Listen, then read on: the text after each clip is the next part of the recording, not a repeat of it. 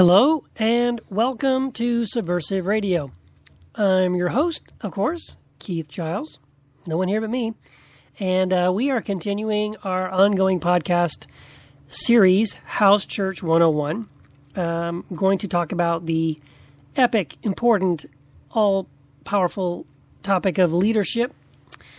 The whole topic of leadership is actually one of these things that I probably will do one of these days soon, an entire podcast just on leadership mania in the Christian church in general, because it's kind of one of my pet peeves, about the overemphasis that is quite often given to this topic of leadership in the church today, but not right now.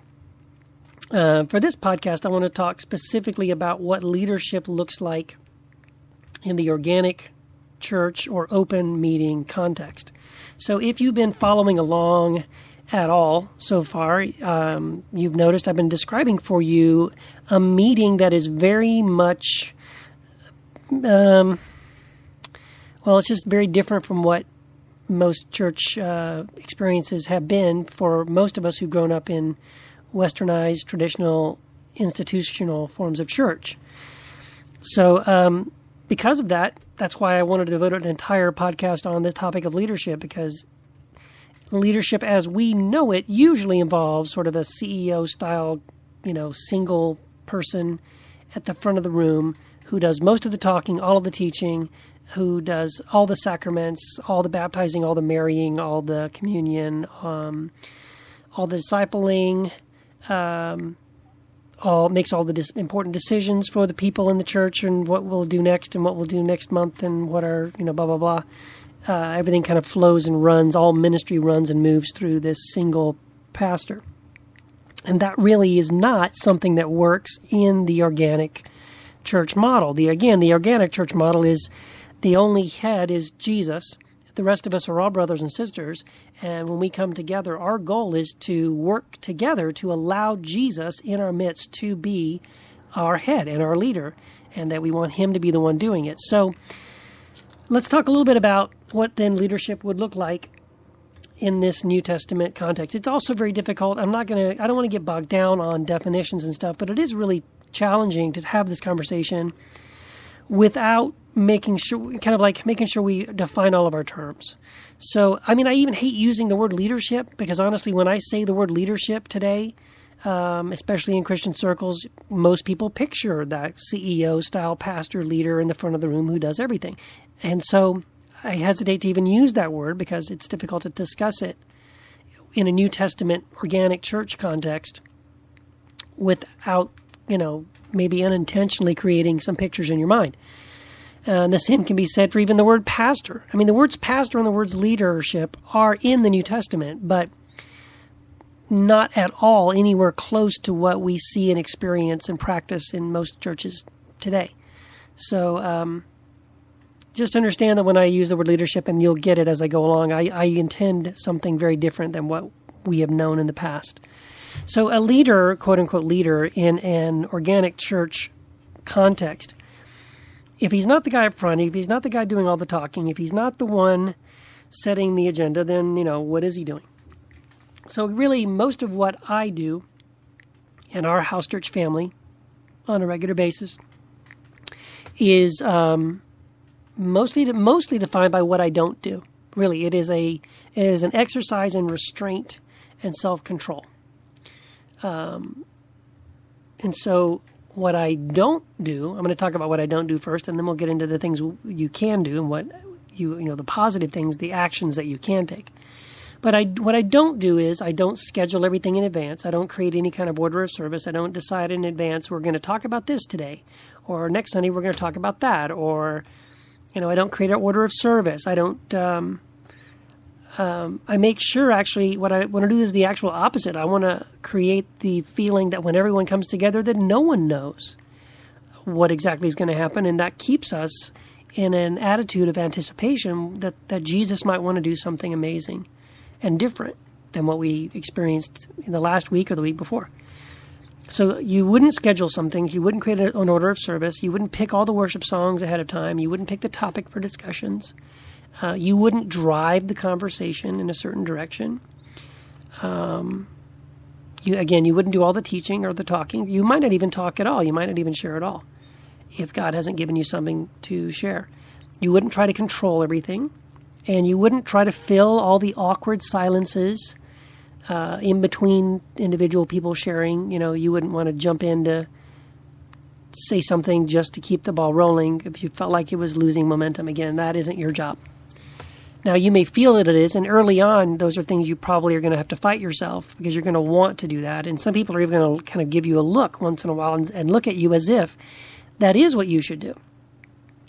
I know one of the things that you shouldn't do, and the things that it took me a while to learn in my experience, was don't answer all the questions, because in my experience, I was the only licensed and ordained, pastor / former pastor in the room when we started our house church family about 7 years ago. And so anytime anybody had any kind of a question about a verse of Scripture, they would read a Scripture or they would have a question, and then they would ask their question, then everyone would just look at me. Sometimes they didn't even ask me directly. They would just, the question would be asked, and then they would look at me. And I'll admit, in the first couple of years we were together, I answered those questions. I really did. But then slowly the Holy Spirit started to prompt me and nudge me and kind of rebuke me and tell me to cut that out. Don't do that. So I can remember clearly, one Sunday, one of the ladies asked a question, and I knew the answer. At least I knew an answer. I had a response ready, but I really felt the Holy Spirit say, don't answer it. And so I just leaned back and I said, what do you guys think? And it was beautiful because it was like a moment. It was really a watershed moment for our group, because we turned a corner there, because then all the attention went off of me. And then suddenly everyone remembered, oh yeah, I've got a Bible in front of me here. Yeah, I read the Bible. I think I've heard this brought up in the past.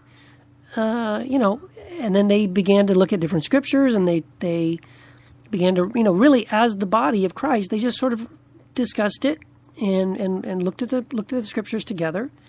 And doggone it, if they didn't arrive at the same response that I was going to give them anyway.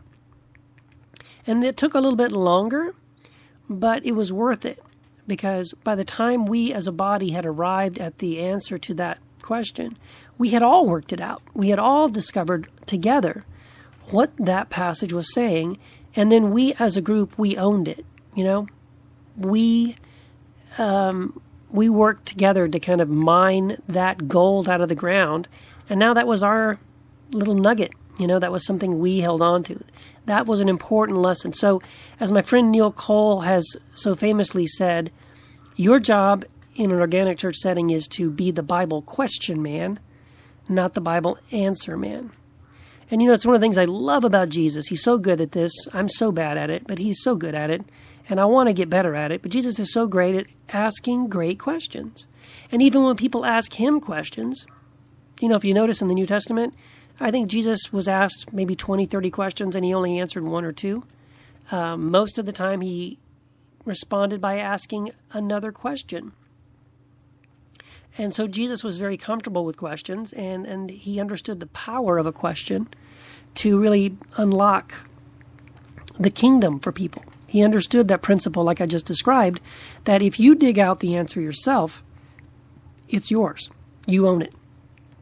And you don't lose it. You don't forget it. And then if someone asks that question later on, you're eager to say, I think I know the answer to that question. So what you can do is be the Bible question man. Learn to ask good questions and learn to let the people in the body work things out for themselves. One major thing you could do, actually, I should have put this at the top of the list. You can pray. I can tell you what, an open meeting like this requires more prayer, not less. Not just by you, but by everyone else in the body, and certainly by those you would consider in eldership or leadership in the body. Praying together, coming together in prayer, and constantly confessing your weakness to God, asking him for his help, asking him to show up, declaring and confessing that you need God and that without him you can do nothing.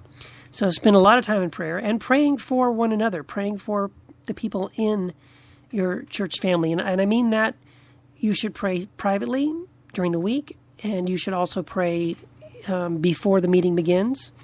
If you can get together an hour or so before the meeting to do that, or certainly before you begin your open time together. You can also learn how to rein in those who talk too much. And you can learn how to draw out the wallflowers who sort of typically sit quietly and hope that no one notices them.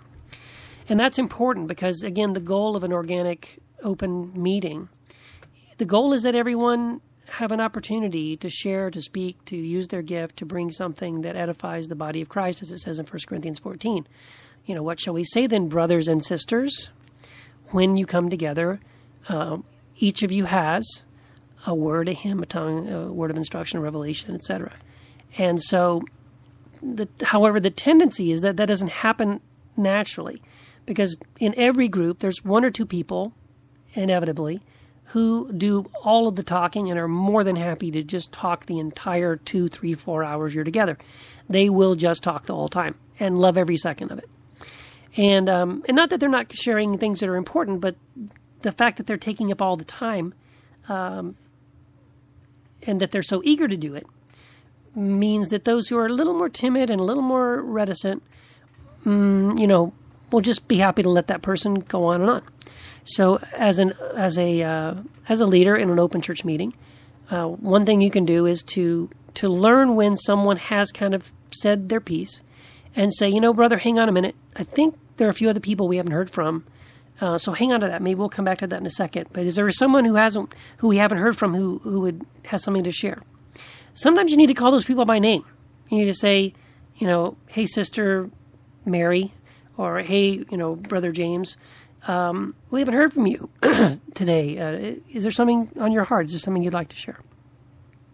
It's actually better, by the way, that while the person who does all the talking all the time is in that mode of talking, look around the room and look at the faces of the people around you, and ask the Lord to even show you who should I call on when it comes that time. When it comes time to call on someone who hasn't spoken in a while, or someone who might have something to share, and often the Lord will show you someone that you can kind of see from their face, from their body language. Maybe the Lord just reveals it to you.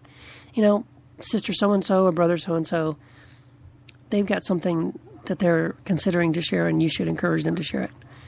So that's one of the things you can do. And the other thing is to keep things positive and encouraging and edifying. So quite often in groups like this, people like to bring their gripes.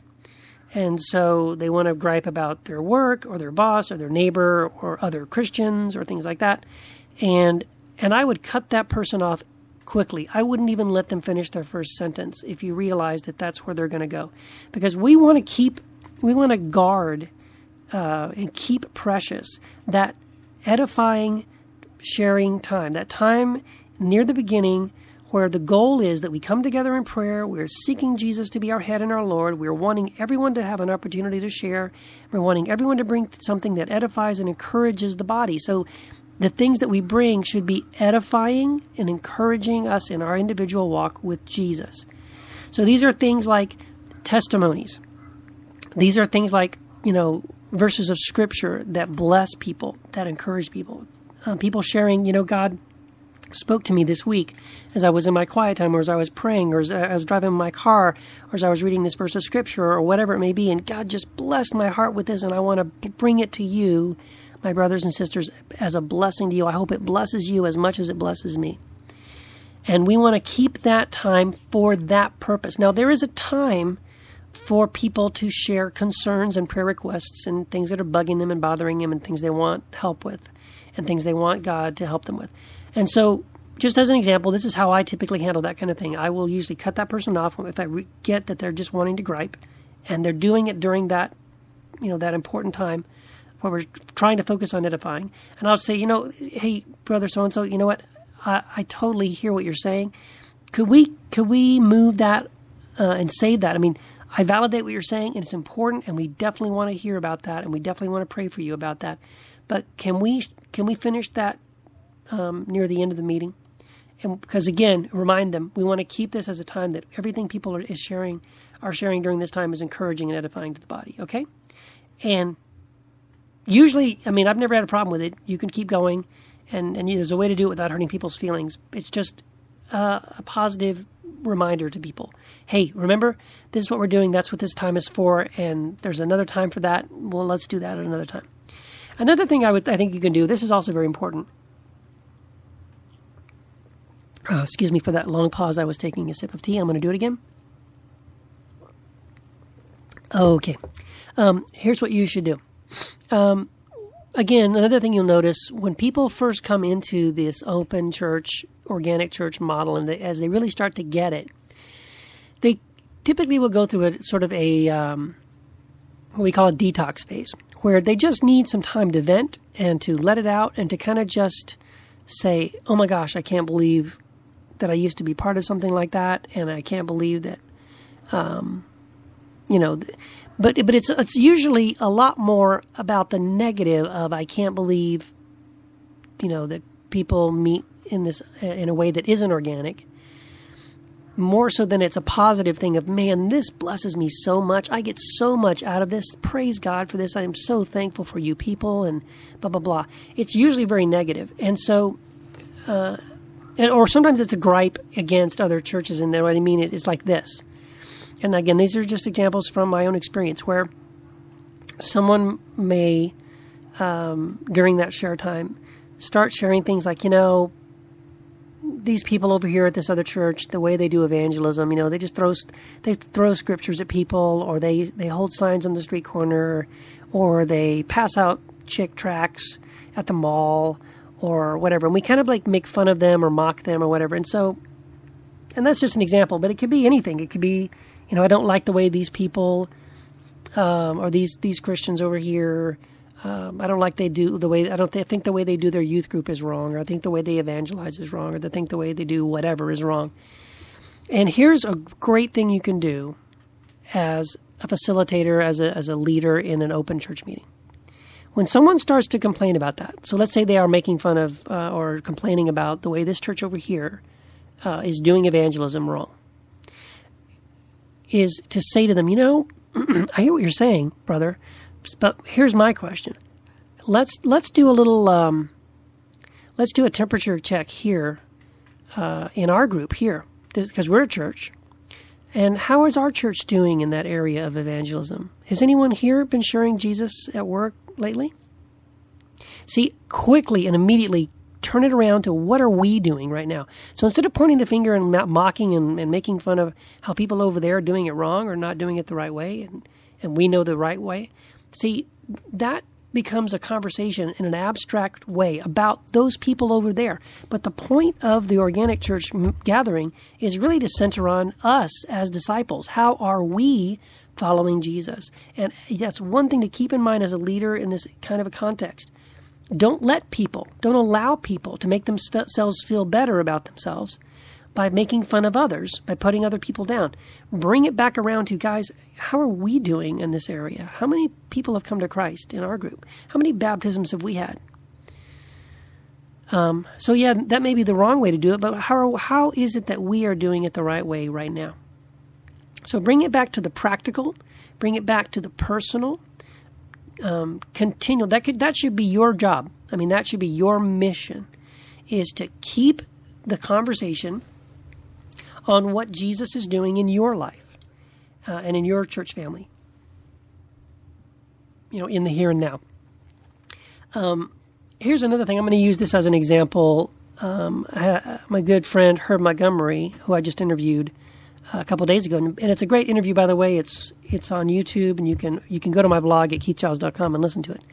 But the story I'm going to tell you isn't from that interview, so.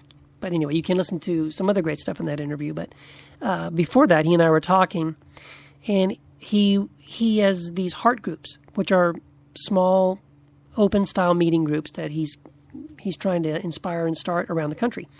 And he was telling me about this one group that a friend of his was trying to inspire and kind of coach this guy from a distance.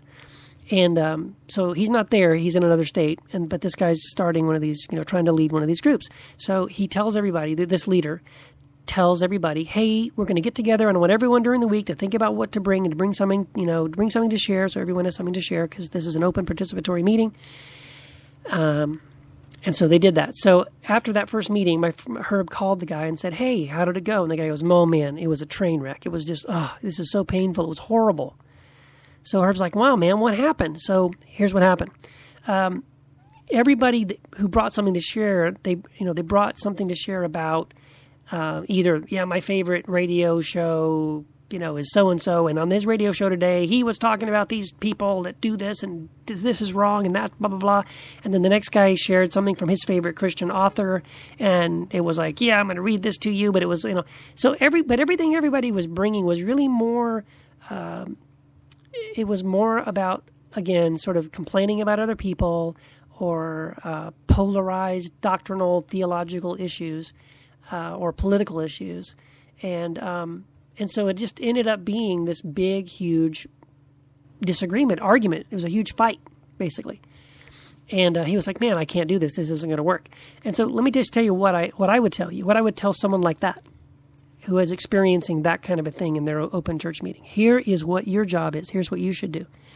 What you should say to your group in that situation is, "Okay, guys, listen, thank you for trying this, but let me just remind you, let me just refine what I'm asking you to do. Now, this coming week, what I want you to do is pray about and pray seriously every day and say, Jesus, what is it you would want me to bring? And then listen to what God speaks to you. And the kinds of things that I want you to be thinking about to bring, to share.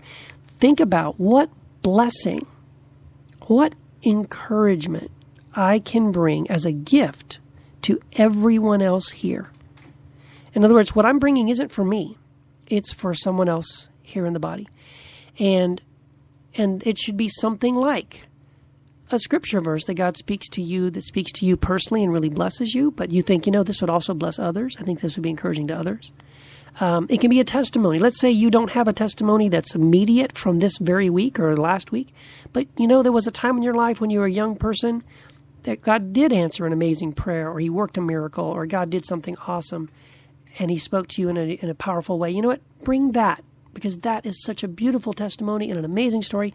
Bring something like that. Or bring your favorite psalm and tell us why it's your favorite, and then read it to us, and then tell us how it blesses you, and then ask others how it blesses them. Or something like that. So I would give them more specific direction of the kinds of things you're looking for and the kinds of things you're not looking for. Say, I don't want you to bring things like this. See, did you notice how we kind of argued about these issues and these topics and these opinions? Please don't bring your opinions. Please don't bring your things that cause division. We're looking to bring things that encourage and edify and bless one another. That's what you should do. And your job then is to every week just keep reminding them of that and keep pointing out to them. If someone brings something that's exactly what you're talking about, say that. "Oh, Sister so-and-so, thank you. That is exactly what we needed to hear. That was beautiful." And if someone brings something again and they're not getting it and they keep bringing something that's negative or whatever, then you say, then either you need to say to them, "Hey, hang on a minute. Can we pause here? Can you share that later on near the end of the meeting? That's cool, but can we talk about that later?" Because again, what we want to do is protect this opening time, this beginning time, this central time that we have together as something, again, that encourages and edifies and blesses everyone else in the room. And that is one of the most important things you can do as a quote-unquote leader in an open church meeting. And again, I keep saying quote-unquote leader because, as I said at the beginning, these terminologies can get confusing. So again, when you read the New Testament, yes, the word leadership is there. Leadership is a gift that God does give to the body of Christ. So again, we're not talking about anarchy. There is leadership in the body of Christ in an open meeting. The difference is that our only authority and head is Christ. And the kind of leadership that comes from one another, from other people in the body, is it's gentle, it's encouraging, and it's sort of goal oriented. In other words, with your eye on the goal of encouraging and edifying others in the body, with an eye on the goal of allowing Jesus to be the head, and not letting anyone else take control, not letting anyone else take the reins and run off the rails with anything, or take you off in the weeds in somewhere you don't need to be, but gently always drawing everyone back to that.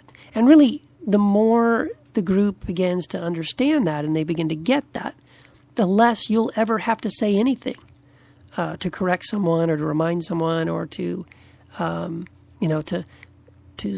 of rein in the one that talks too much or draw out the one that doesn't share as often, because then they'll begin to equalize a little bit. People will begin to get it. The one who talks too much will begin to understand, yeah, I probably should only share one or two things, and then I should be the one looking around the room to say, does anyone else have something to share? And those who get called out a little more often will start to realize, it's okay for me to talk. This is a safe place. And that's your other job as well, is to make sure that it is a safe place. Another thing you may need to do is, if you realize that someone in your body, in this fellowship that you're part of, if you realize that someone has something against another person, encourage that person to go to them and apologize or to make it right, because that's biblical and scriptural. Don't allow, if you are aware that there are something between them, don't allow that wedge to be built, but encourage them immediately and quickly. Go to both parties and encourage both of them to go to the other privately and to work it out. That's another thing you can do that's very important to do, to keep the peace in the body of Christ. But again, these shouldn't be things that you're alone in.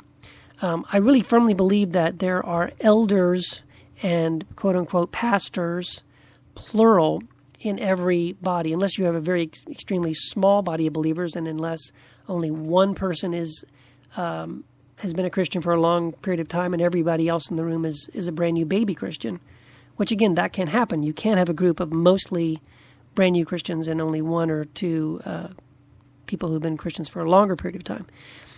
In our group, we're mostly people that have been Christians for a long period of time, and so we have several people that I would consider our elders, probably more elders than not. And so we all share in a lot of that work, And in other words, no one is looking to me specifically to do everything I just described. I would only need to step up and speak up and do that if someone else didn't do it first. But quite often other people would be quick to say, hang on, brother, I don't think that person was finished. Or, sister, that was really cool, but can maybe we can move on to something else. So those are the kind of things where it helps to have a bigger group of elders and people in the church body who get it. But if you're the only one, then I guess you have to do that, and that's your job. But your goal also should be to begin encouraging everyone to do what I just said. In other words, don't hang on to those things, to those things I just described, as if that's your job and only your job, and no one else gets to do that. Don't do that. Give it away, share it, encourage others to do it. Because again, there may be times you're not even in the room. Maybe you won't even be there that time that they come together. And the body needs to be able to function without you in the room. That's a good test, by the way, a good litmus test. If your church fellowship can't meet and function because you're not there, if you're on vacation and they just decide to wait till you get back, it's a good opportunity to ask, whose church is this? Is it your church or is it Jesus' church? Because if it's Jesus' church, he doesn't need your help to run it. He shouldn't. He doesn't, unless you have kind of taken on way too much of that control for yourself. So give it away. I encourage you to do that. And unfortunately, we're out of time for this podcast, but thank you for listening, and we will talk again. All right? Have a great evening, and let the kingdom come. God bless.